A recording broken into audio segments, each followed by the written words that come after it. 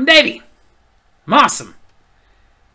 And welcome to Davy's Awesome Wrestling, where I review wrestling-related things, all from the perspective of a fan, not an insider. This week, I'm going to be reviewing The Rise and Fall of ECW, written by Thom Loverro. I'm sure many of you are familiar with the DVD, The Rise and Fall of ECW, which, basically the same premise. It's telling us the story of ECW, its rise, its prominence, and its fall.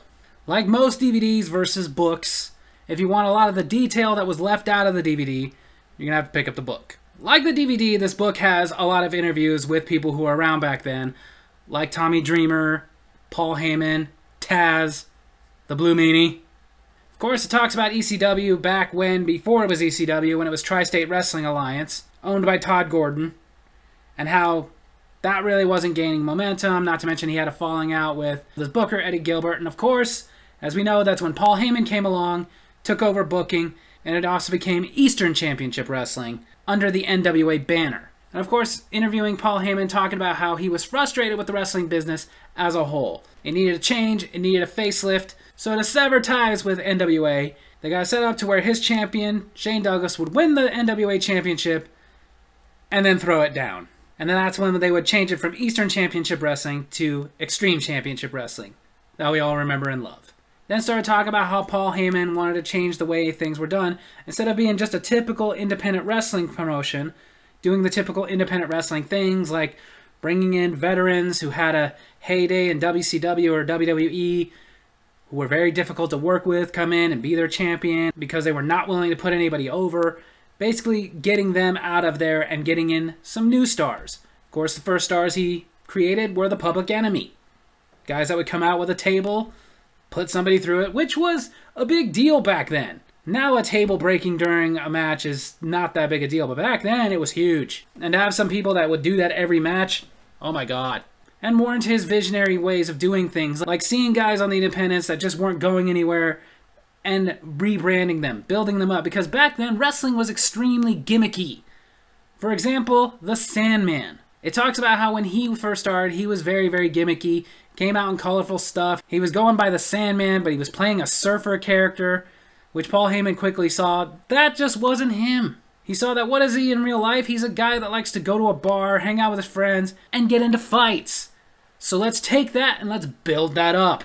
Let's have a guy who comes out with a beer and a cigarette and just beats the crap out of people. And as we know, Paul Heyman was a master of accentuating the positives and hiding the negatives. He could build up people by building to their strengths. So for example, a guy like the Sandman, never going to be remembered as somebody who's like a technical wrestler, ever.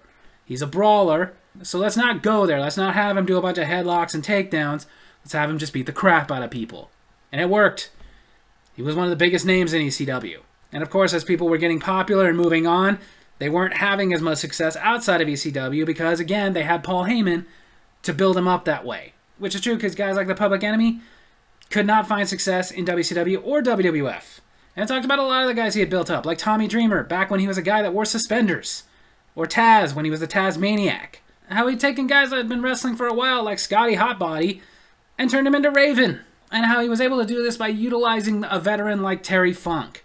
One of the veterans that was very rare back then, who was not all about keeping his name going, but building up the next generation. There's one reason I will always respect Terry Funk, because he had a very clear understanding that if the veterans didn't build up the new people, once the veterans were gone, what business is going to be left? And of course it went into the backstory of their very first pay-per-view, which was really difficult for them to get off the ground, especially after that infamous mass transit incident, which we got a lot more detail of that incident in the book than we ever got in the DVD. But after they got over that and all the struggle that went on with that, they were finally able to get onto pay-per-view, their first pay-per-view, Barely Legal, which was the first real ECW show I got to see. As somebody who grew up on the West Coast, I couldn't watch like a weekly ECW show until they were on TNN.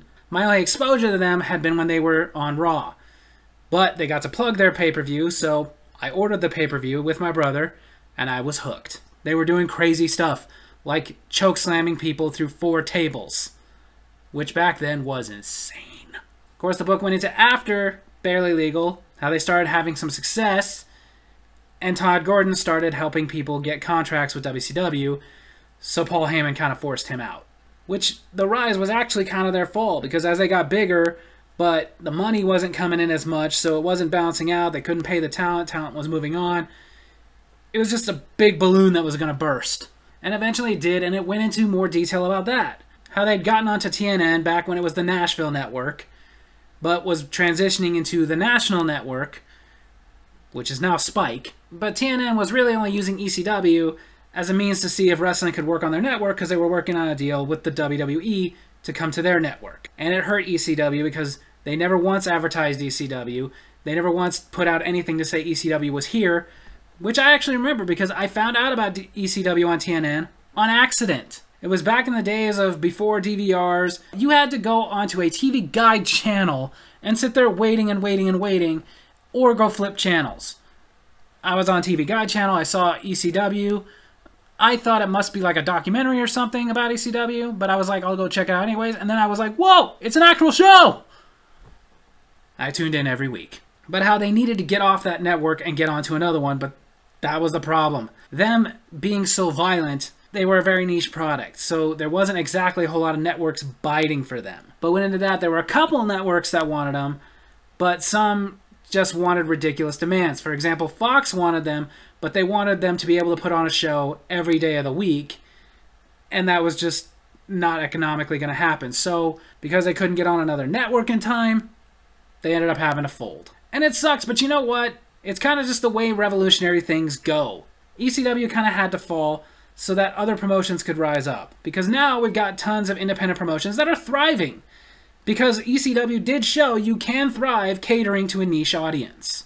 Basically, like I said, this book is everything that you saw in the DVD with a lot more details. In the DVD, they kind of just addressed everything, but very quickly. Like, did a small segment on their beginning, a small segment on their rising up in their talent, a small section on their downfall.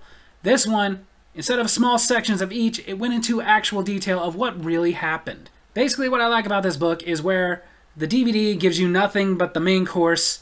This one gives you some of the side dishes. It clears things up. It makes things make a lot more sense. So if you were an ECW fan like I was, and you liked the DVD, I do highly recommend that you check out the book, The Rise and Fall of ECW, by Thom Loverro. It's a great read. I've read it a couple times. So there you have it. That's my wrestling review this week. I hope you guys enjoyed it, and if you did, make sure to hit like, hit subscribe, hit that little bell so you get notifications when I post new videos, and leave a comment. Tell me what you thought of the book, The Rise and Fall of ECW. Tell me some fond memories about ECW. Love you guys.